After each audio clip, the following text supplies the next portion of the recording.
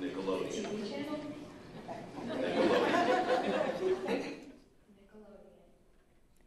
Delpreet Gill of Harmony Science Academy won the annual Houston PBS Spelling Bee at the Beaumont School District headquarters this morning. She correctly spelled Nickelodeon.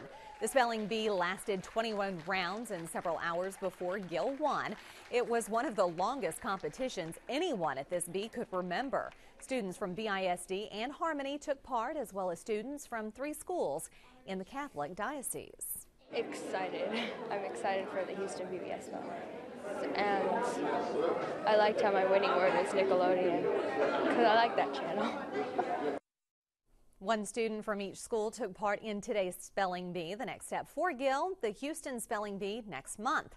The winner of that bee goes on to the National Spelling Bee in Washington, D.C.